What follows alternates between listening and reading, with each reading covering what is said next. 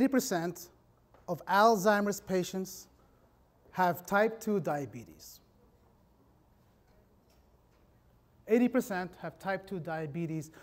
I'm going to rephrase that. If you have type 2 diabetes, you have a 60% chance of getting Alzheimer's disease. Now, I'm willing to bet there isn't a person in this room that knows somebody that has diabetes. You're talking about a disease that has over 400 million people worldwide today. In the next 20 years, it's going to balloon to up to 600 million people worldwide. 90% of those diabetics are type 2. 34% of them will develop diabetic retinopathy. So I'm going to repeat this again. 60% are at risk of losing their minds. 30% will lose their sight. Losing your mind, losing your sight. These are the two most frightening things that any one of us could face as we age. Now, looking at that, it makes sense that why don't we address this at the pre-diabetic stage? Well, according to the US CDC, you have around 1 out of 3 adults that actually are pre-diabetic, but even more frighteningly, 9 out of 10 don't even know they have it. That means that there's a big chance that they'll develop into full-blown diabetes when it's too late. And now you understand that there's a 60% chance that all those people have a chance of getting Alzheimer's disease. And you're talking about a disease that actually has no cure. You're talking about over 40 million people worldwide. If you have Alzheimer's or a loved one that has Alzheimer's, there's very little your doctor can do for you today. You'll go to your doctor and they'll probably recommend some sort of symptoms-based drug that's probably going to last 9 to 10 months until it's completely ineffective. After that, you go back to them and all they can do is coach you and your family about how to deal with the disease until the day you die. That's about it. You're talking about a disease that has grown worldwide. It's one of the most expensive diseases out there. You're talking about billions of dollars, trillions of dollars in social costs, patient costs, and societal costs. It's now going from an epidemic into a global crisis. Now, I am the CEO of a biotech company called Amylex, and we've actually spent the last few years working on a technology that's been conceived maybe around 18 years ago. 18 years into R&D, and it centers around a technology that removes a thing called beta amyloids from the body. And we'll talk about that. But on the journey of finding a treatment for Alzheimer's, there's two prevailing questions: how and when. How do you treat this disease? And when is the best time to treat this disease? So if we were to wage a war on Alzheimer's, the enemy would be beta amyloids. And the battlefield would either be in the brain or in the blood. Now, beta amyloids are actually part of a normal cellular function. You actually produce these right now. Everybody in this room has beta amyloids. Your body's making them. They're not an enemy at first. They're actually quite friendly. What ends up happening is your body will produce them and they'll get processed, they'll get disposed of as waste. But over time, as our health is compromised for a number of reasons, they actually begin to come together. Then they look like something else. The body can't seem to get rid of them. They start to build up, they morph, they evolve. They turn into something extremely deadly, lethal. So understanding this battle, let's take a look at the first battlefield, the brain. Now this makes sense.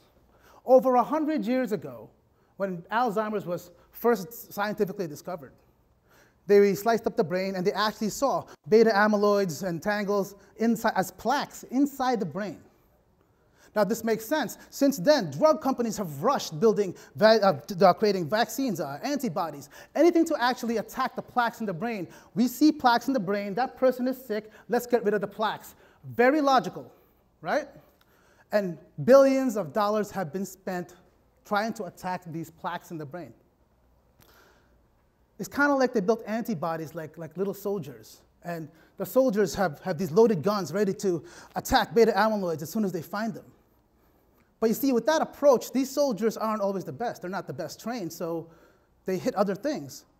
They have, in the war terminology, collateral damage. Collateral damage translates into side effects. And these side effects have caused the numerous trials, failure after failure, to actually been a very devastating result for Alzheimer's research for the last decade and a half, last 20 years, really. It's been very difficult. So the battlefield in the brain is tough. Let's look at the blood. You see, hope is not lost. While the battle in the brain took place, there were researchers around the world, including our own, and we were studying the enemy. And what did we learn about the enemy, these beta amyloids? Well, what you're seeing right now is actually a beta amyloid pathology. You see, they start out as single beta amyloids that are floating around your blood, like you have right now. Your body's getting rid of them. Over time, for a number of reasons, they begin to come together. Now, this is the stage where they become the plaques. Now, as plaques, we already just heard that they attacked this first, and it really wasn't working. What we learned was when they were actually coming together and still floating around the body, coming in, moving between the brain and the body, through the blood-brain barrier, it's actually causing a tremendous amount of damage. So how do we know beta amyloids are significant? I'm going to share with you an experiment that actually was published just recently. And what they did was they took 2 mice. Now you'll learn something interesting here. The mouse on the left is what you call a transgenic mutated mice. This is mutated, it's an engineered mice that's actually designed to get Alzheimer's disease. They produce a version of beta amyloid that looks like what you and I have, a human-based beta amyloid. It has one job in life: to get Alzheimer's. They have to do this because, believe it or not, mice and rats are one of the few mammals on Earth that do not get Alzheimer's.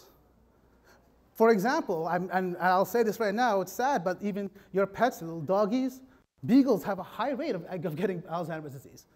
Almost every other mammal gets Alzheimer's except mice and rats. So what do? They did a procedure called parabiosis, which is basically they stuck 2 mice together. They opened up a piece where they actually shared a portion of their blood. They stitched them together. Consider it like a live transfusion. And what happened? The mouse on the left did exactly what was expected. It actually developed full-blown Alzheimer's. Beta amyloids were being shared in the blood, but here's the crazy part. The mouse on the right developed Alzheimer's anyway. We're talking about a mouse that cannot naturally develop this disease, but got the disease just by sharing the blood of a mouse that produced beta amyloids in the blood. Well, that's a pretty significant situation right there. Oh, let me go back here. So, in the beginning of this presentation, I talked about diabetes and Alzheimer's. I talked about the link. Well, if there is such a link, then technically speaking, you should be able to scientifically reproduce that, right? So enter the story of Peter's rabbits, as you saw. I call it Peter's rabbits because there's a study in 2012 that was published by our chief scientist. His name is Dr. Fredericks. And as I told you that the mice had a problem of developing Alzheimer's naturally, he used rabbits. Rabbits make sense because if you're going to test how a disease goes from one to the other, then logically you have to use an animal that naturally gets the disease on their own, right? And so what did he do? He took a bunch of rabbits, screwed with their insulin, increased their blood sugar. In essence, he gave the rabbits diabetes. But here's the result. Left untreated, 90% of the rabbits developed full-blown Alzheimer's disease. Even more interesting was that the link between diabetes and Alzheimer's and beta amyloids became very apparent. During the diabetic stage, the severity of the diabetes actually matched the beta amyloid pathology. Translation: diabetes triggered the creation of the very protein that causes Alzheimer's disease. Now let's take this insight, because this very study you're looking at right now, if you do a little Googling, this actually helped to fuel the notion that Alzheimer's disease is a form of diabetes of the brain.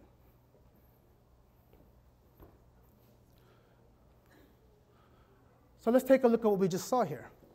Diabetes leads to a pathway of beta amyloid pathology that leads to Alzheimer's disease, right? We saw how the amyloids would build up and come together and then get bigger and bigger, and eventually it leads to that. Well, beta amyloids have this thing against neurons. They interfere with neuronal synapses, neuronal function even kills them. But you see, your brain isn't the only place where there's neurons. For example, it can affect the eye. Your retina, or retinopathy, is actually called the neural retina. That's the part of your eye where the light bounces off and you can actually see an image, right? This can affect the eye. It can affect the muscles, diabetic myopathy. You're talking about when you want to move your hand to pick up an object. Your brain sends a signal that travels down a wire from your spine all the way down to the muscle, telling it what to do. But those are neuronal networks, so beta amyloids can actually interfere with now your muscle signaling, your brain signaling. So here's a concept. We know this happens, and it leads to this. Now, researchers have come forth that have done previous studies, and they've actually said, you know what, our antibodies, our research, our studies in our drugs that we developed, they failed because we tested on patients when they were too late. Too much has died. They're too far gone. It was too late, and they're too far gone. That's a very logical reasoning, and at the same time, we know today that the pathology of Alzheimer's actually begins 10 to 20 years before the first symptoms appear. And that's usually around the age of 65. That means if there was a way to prevent or avoid this disease, it can actually happen as early as in someone's mid-40s. So I'm going to throw out a concept. What if we can disrupt the disease process? We don't know who is at risk with Alzheimer's all the time, and there's billions of people on the planet. There's diagnostics that are being developed and tested nowadays, but still a ways out. But here's one thing we do know. After understanding this, we know that diabetes left untreated, unchecked, has a high rate of developing into Alzheimer's disease. And the middle step is beta amyloid pathology. What if we can intercept? What if there was a way to know early enough where we could remove these beta amyloids from the blood and actually filter it out, but not early enough before it becomes too late to actually treat the disease? What if you can prevent the disease altogether? Now, here's an even bigger question. What if the technology to do just that was already here? So, at this point, I'm going to make an introduction. My journey into all this actually began when I first met this man. His name is Dr. Stanley Stein. I met Dr. Stein as a teenager. This is Barbara, his wife. She was actually my English high school teacher. This is their son, Andy, my high school classmate. We're the same age. Now, they lived in the same neighborhood, so I would actually frequent their house. So imagine me as a young teenager, and I'm talking with these guys. We're talking life, philosophy, science. I mean, I actually had a really interesting childhood.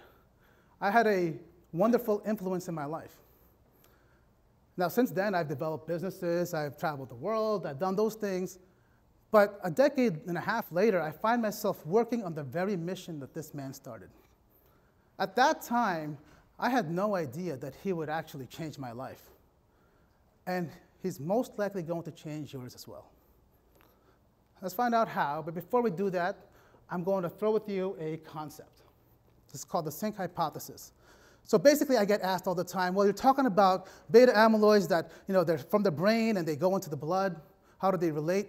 So the easiest way to explain this is alcohol.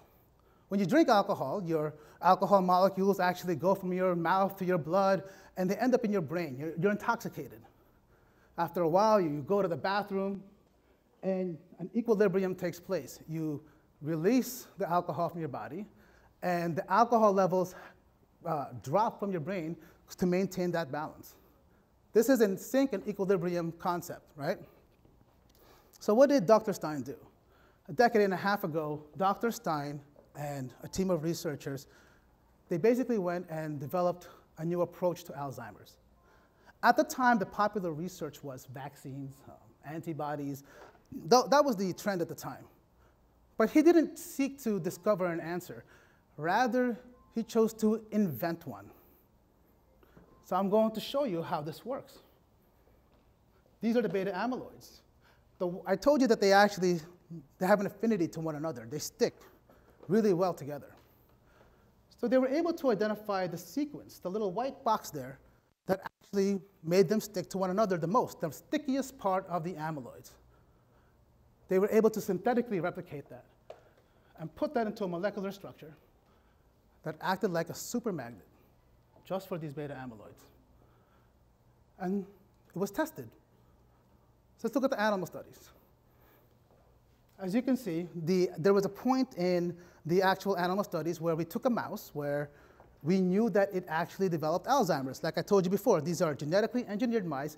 One job, get Alzheimer's, right? Before they developed full-blown Alzheimer's, a point in their development was selected. They intervened. They took that molecule, and the molecule did one thing. It took out the beta amyloids from the blood. Not the brain, the blood. That's all it did. This is a brain slice. The treated mice, as you can see, have no little brown dots. That's actually beta amyloid plaques. That's the one that they were trying to attack in the first place, right?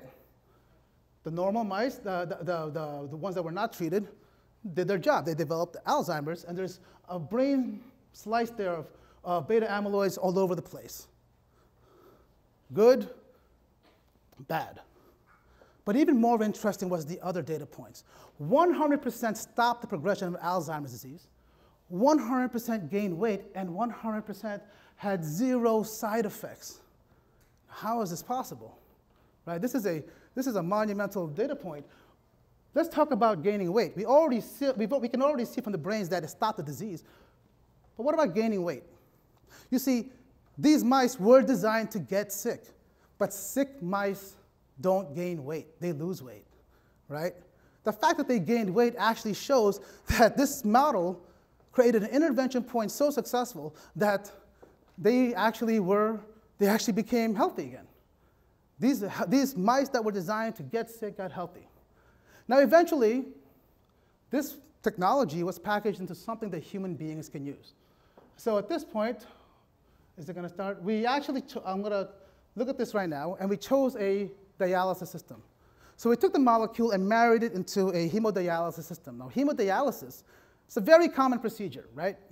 The blood goes out of your body, it gets filtered out, and then it goes back in as a clean blood. Now, this makes sense. But ours is a little different. Actually, let me rewind there. Could you play that? So what's happening here? We introduced the molecule into the dialysis machine. But it's on the outside of these straws, and that's where the blood actually flows through. The straws have little holes in them where it's too small for the blood cells to go out and too small for the molecule to go in. But just right for these little beta amyloids to come out. As the beta amyloids actually come out, it gets stuck to this unique molecule, and it acts like a supermagnet for beta amyloids. And what's interesting is it's only for beta amyloids. The result here is a technology that has actually been shown to remove 90% of the soluble beta amyloids in the blood in the first hour.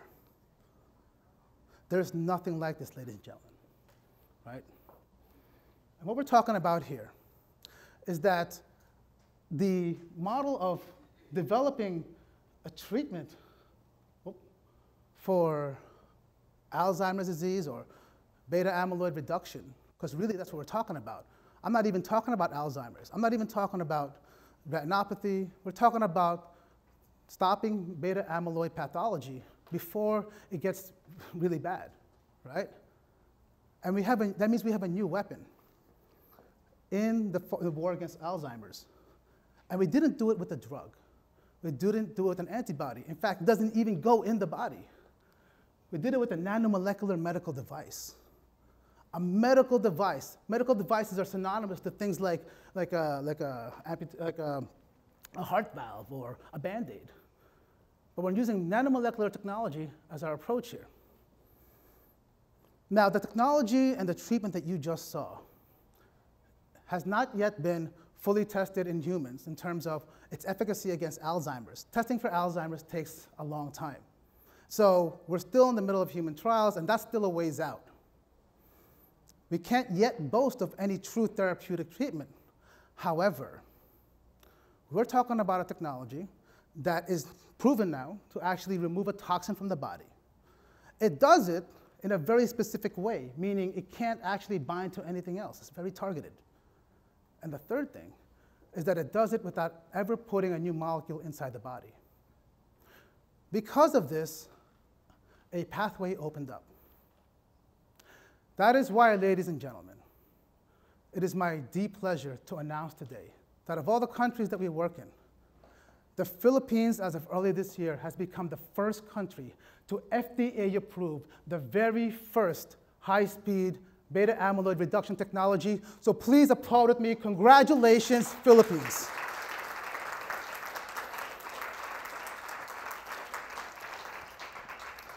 I can't tell you how excited I am for when the world actually will experience this procedure. And I'm extremely glad that the Philippines is the place where this new breakthrough will come out. As a Filipino, I know that we culturally respect our elders. We care for them. The fact that Filipino doctors and nurses are known around the world for their warmth, their empathy, their positive attitude, it makes the country perfect to invite and care for the world's aging population. The future is promising, ladies and gentlemen. And so, Dr. Stein, he couldn't be here today. He's actually in New Jersey right now at home, and he's been battling Parkinson's disease. My wife, not my wife, but his wife, Barbara. His wife, Barbara, my old high school teacher, my old friend, passed away only a few years ago. So I really wish she was here to experience this. I want you to think about what it means for a scientist to have worked all their lives on something so special and so amazing, and to have this milestone come along. So I'd like everybody to share with me a moment. Around a few weeks ago, I actually flew halfway around the world just to share this message with Dr. Stein. And you're going to share this moment with me, so please stand up.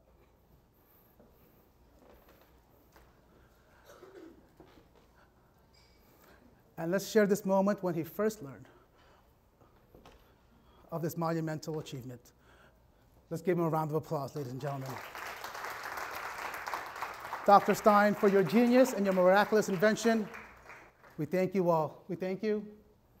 Congratulations to us all. Thank you, ladies and gentlemen.